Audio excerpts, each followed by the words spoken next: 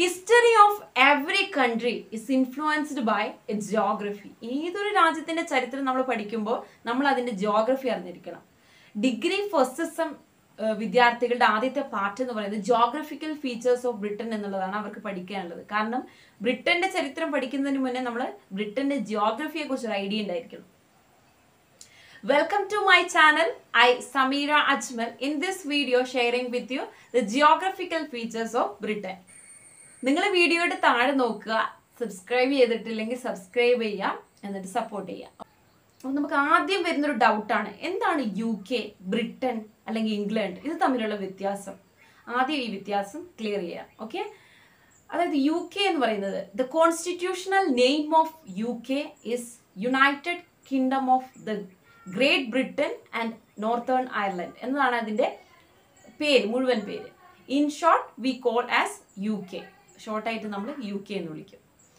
ഇനി UK എന്ന് പറയുന്ന ഏതൊക്കെ രാജ്യങ്ങൾ ഉൾപ്പെട്ടതാണ്? Northern Ireland, England, Scotland, Wales എന്നീ രാജ്യങ്ങൾ അടങ്ങിയതാണ് UK എന്ന് പറയുന്നത്. അതൊരു ഒരുപാട് ഐലൻഡുകളുണ്ട്. There are so many islands. Okay, ഈ ഗ്രൂപ്പ് ഓഫ് ഐലൻഡ്സിനെയാണ് നമ്മൾ ഐൽസ് എന്ന് വിളിക്കുക. അത് വൺ വേർഡ് ക്വസ്റ്റ്യൻ ഒക്കെ ചോദിക്കാറുണ്ട്. ഇനി നമ്മൾ പറഞ്ഞ ഒരുപാട് island UK-ൽ there are 2 major islands. നമുക്ക് UK-നെ 2 മെയിൻ ഐലൻഡ് ആയിട്ട് തരംതിരിക്കാം. ഒന്നെന്ന് പറയുന്നത് ബ്രിട്ടീഷ് ഐലൻഡാണ്, രണ്ടാമത്തെ ഐറിഷ് ഐലൻഡ്. ഈ ബ്രിട്ടീഷ് ഐലൻഡിൽ പെടുന്ന രാജ്യങ്ങളാണ് സ്കോട്ട്ലാൻഡ്, വെയിൽസ്, ഇംഗ്ലണ്ട്. ഇതാണ് political divisions of great Britain എന്ന് നമുക്ക് പറയാവുന്ന 3 രാജ്യങ്ങളാണ് ഇംഗ്ലണ്ട്, സ്കോട്ട്ലൻഡ്, വെയിൽസ്. അപ്പോൾ ഇതൊക്കെ ബ്രിട്ടീഷ് ഐലൻഡിൽ പെടുന്ന രാജ്യങ്ങളാണ്. ഇനി നമുക്ക് ഐറിഷ് ഐലൻഡിൽ പെടുന്ന രാജ്യങ്ങളാണ് അയർലൻഡും അതുപോലെ നോർത്തേൺ അയർലൻഡ് എന്ന് പറയുന്ന 2 രാജ്യങ്ങൾ. അപ്പോൾ UK ഇത് തമ്മിലുള്ള വ്യത്യാസം മനസ്സിലായിട്ടുണ്ടാകും എന്ന് കരുതുന്നു. UK-യുടെ ക്യാപിറ്റൽ ചോദിച്ചാലും ബ്രിട്ടന്റെ ക്യാപിറ്റൽ ചോദിച്ചാലും അതുപോലെ തന്നെ ഇംഗ്ലണ്ടിന്റെ ക്യാപിറ്റൽ ചോദിച്ചാലും ഉത്തരം ലണ്ടൻ തന്നെയാണ്. ഇനി ബ്രിട്ടൻ എന്ന പേര് ആദ്യമായിട്ട് ഈ പേര് എങ്ങനെയാണ് വന്നതെന്ന് നോക്കാം. The name Britain was first expressed by Romans to indicate particular racial group who lived in the southern parts of Britain. ബ്രിട്ടന്റെ സദേൺ പാർട്സിൽ ജീവിച്ചിരുന്ന ബ്രിത്തോൺസ് എന്ന ഒരു പ്രത്യേക വംശത്തിന്റെ പേര് അവരെ സൂചിപ്പിക്കാൻ, അവിടെ താമസിച്ചിരുന്ന അവരെ സൂചിപ്പിക്കാൻ വേണ്ടി റോമൻകാരാണ് ആദ്യമായി ബ്രിട്ടൻ എന്ന പേര് യൂസ് ചെയ്യുന്നത്. ഇനി ദ ഗ്രേറ്റ് ബ്രിട്ടൻ എന്ന പേര് ഇൻട്രൊഡ്യൂസ് ചെയ്യുന്നത് the name great Britain was introduced by British king James first. ആദ്യമായി ജെയിംസ് ഫസ്റ്റ് ആണ്, ബ്രിട്ടീഷ് കിങ് ആയിട്ടുള്ള ജെയിംസ് ഫസ്റ്റ് ആണ് ഗ്രേറ്റ് ബ്രിട്ടൻ എന്ന പേര് ഇൻട്രൊഡ്യൂസ് ചെയ്തത്. എന്താണ് ജിയോഗ്രഫി എന്ന് പറയുന്നത്? What are the geographical factors? ഒരു രാജ്യത്തിന്റെ എന്തൊക്കെ ജിയോഗ്രഫിക്കൽ ഫാക്ടേഴ്സ് ആണ് ആ രാജ്യത്തിന്റെ കൾച്ചറുമായി എങ്ങനെ ഇത് ബന്ധപ്പെട്ട് കിടക്കുന്നു എന്നുള്ളതാണ് അടുത്ത് പറയുന്നത്. എന്താണ് ജിയോഗ്രഫി? ഈ geographical factors include mountains, valleys, plains, rivers, seas and vegetation of that particular country. It plays an important role in forming a national character and culture of that particular country. ഒരു രാജ്യത്തിന്റെ സംസ്കാര രൂപീകരണത്തിൽ അതിന്റെ ജിയോഗ്രഫിക്ക് വളരെയധികം പങ്കുണ്ട്.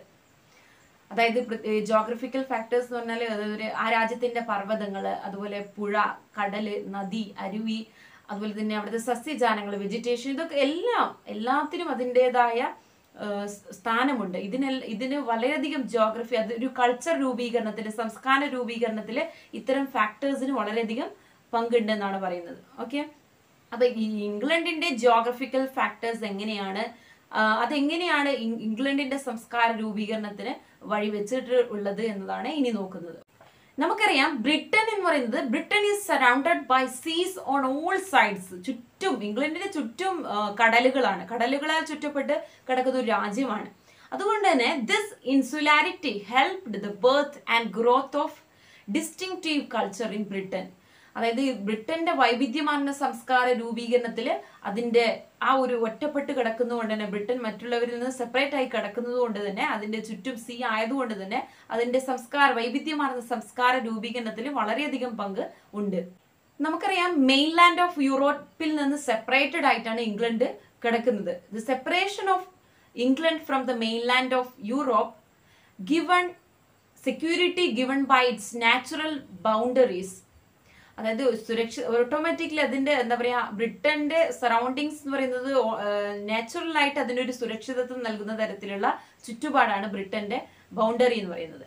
അപ്പൊ അതുകൊണ്ട് തന്നെ മെയിൻലാൻഡ് ഓഫ് യൂറോപ്പിൽ നിന്ന് സെപ്പറേറ്റഡ് ആയിട്ട് ഇങ്ങനെ കിടക്കുന്നതുകൊണ്ട് അതുകൊണ്ട് ഒരുപാട് ബെനഫിറ്റ് ഇംഗ്ലണ്ടിന് ഉണ്ടായിട്ടുണ്ട്. This separation of England from the mainland of Europe, it enabled the country to develop its own characteristics, institutions, laws, customs and manners. ആ രാജ്യത്തിൻ്റെതായിട്ടുള്ള സംസ്കാരങ്ങൾ, അതുപോലെ തന്നെ നിയമങ്ങൾ, സ്ഥാപനങ്ങൾ, എല്ലാ സംവിധാനങ്ങളും അവിടെ ഇംഗ്ലീഷ് പീപ്പിളിൻ്റെതായിട്ടുള്ളത് തനത് സംസ്കാരം രൂപീകരിക്കുന്നതിൽ അവിടുത്തെ ജോഗ്രഫിക്ക് നല്ല പങ്കുണ്ട് എന്നാണ് പറയുന്നത്. അതുപോലെ ഇംഗ്ലണ്ടിന്റെ ജോഗ്രഫി കൊണ്ട് ഉണ്ടായിട്ടുള്ള മറ്റൊരു ബെനിഫിറ്റ് എന്ന് പറയുന്നത് it facilitated the coming of conquerors and settlers like kills, romance, Anglo Saxons, Danes, നോർമാൻസ് ഇവരെ പോലെയുള്ള സെറ്റിലേഴ്സ് ആയിട്ടുള്ള അവിടെ താമസിക്കാൻ വന്നവരും, അതുപോലെ തന്നെ കോൺകറേഴ്സ് അവിടെ പിടിച്ചെടുക്കാൻ വേണ്ടി ഇംഗ്ലണ്ടിന്റെ വിവിധ പ്രദേശങ്ങൾ പിടിച്ചെടുക്കാനായിട്ട് വന്നവരായിട്ടും അങ്ങനെ ഒരുപാട് പേര് അങ്ങോട്ടേക്ക് വരുന്നതിലും ഇംഗ്ലണ്ടിന്റെ ജിയോഗ്രഫിക്ക് പങ്കുണ്ട്. അതുപോലെ തന്നെ ഇംഗ്ലണ്ടിന്റെ ഇൻവോൾവ്മെന്റ്, അതായത് നവോത്ഥാന പ്രസ്ഥാനങ്ങൾ, റിഫോർമേഷനിലും റിനൈസൻസിലും അതുപോലെ ക്രുസൈഡ്സിലൊക്കെ ഇംഗ്ലണ്ടിന്റെ പങ്ക് മറ്റ് യൂറോപ്യൻ മൂവ്മെന്റുകളിൽ ഇംഗ്ലണ്ടിന്റെ പങ്ക് വഹിക്കാൻ കാരണം എന്ന് പറഞ്ഞാൽ അതിന്റെ ജിയോഗ്രഫിയാണ്. Okay, similarly this nearness to the continent of Europe it helped England involvement in the European movement like crusades, reformation and renaissance. അതുപോലെ തന്നെ Britain was A great maritime nation. കാരണം ബ്രിട്ടന്റെ ഒരുപാട് ചലഞ്ച് കടൽ മൂലം ഒരുപാട് വെല്ലുവിളികൾ ഇംഗ്ലണ്ടിനെ നേരിടേണ്ടി വന്നിട്ടുണ്ടെങ്കിൽ പോലും പിന്നീട് വലിയ നാവിക ശക്തിയായി ഇമ്പീരിയൽ പവറായിട്ട് ലോകത്തിലെ ചരിത്രത്തിലെ തന്നെ ഇമ്പീരിയൽ പവറായിട്ട് ബ്രിട്ടനെ മാറ്റിയത് ബ്രിട്ടന്റെ ചുറ്റുപാട് ജിയോഗ്രഫിയാണ്. The sea had been always A challenge to the English people, but they took it seriously, and in course of time they became the greatest naval and imperial power in the history. ചരിത്രത്തിലെ തന്നെ ഏറ്റവും വലിയ naval and imperial പവറായി ബ്രിട്ടനെ മാറ്റിയത് ബ്രിട്ടന്റെ geography തന്നെയാണ്. ഇനി മറ്റൊന്ന് ഇംഗ്ലണ്ടിന്റെ ഡെവലപ്മെന്റിന് വഴി വെച്ചത് ഡിസ്കവറി ഓഫ് അമേരിക്കയുടെ കണ്ടുപിടുത്തം ഒരുപാട് ഹെൽപ്പ് ഇംഗ്ലണ്ടിന് ചെയ്തിട്ടുണ്ട്. കാരണം it helped the England to reach the Europe and rest of the world very easily. വളരെ എളുപ്പത്തിൽ മറ്റ് ലോകത്തിലേക്കും അല്ല യൂറോപ്പിന്റെ വിവിധ ഭാഗങ്ങളിലേക്കും ലോകത്തിന്റെ ഏത് കോണിലേക്ക് പോകാനും എളുപ്പത്തിലുള്ള മാർഗമായിരുന്നു ഈ ഡിസ്കവറി ഓഫ് അമേരിക്ക മൂലം ഇംഗ്ലണ്ടിനെ ഒരുപാട് ഹെൽപ്പ് ചെയ്തു. അതുകൊണ്ട് തന്നെയാണ് England occupied the central position in modern Roots of trade and colonisation of Africa, Asia and America. കൊളോണൈസേഷനും അതുപോലെ തന്നെ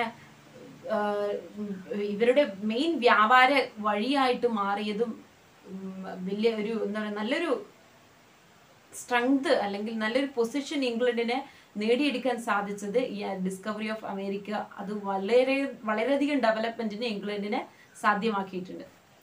ടോപ്പോഗ്രഫി അടുത്തത് നമ്മൾ ഇംഗ്ലണ്ടിന്റെ ടോപ്പോഗ്രഫിയെ കുറിച്ചാണ് പറയുന്നത്.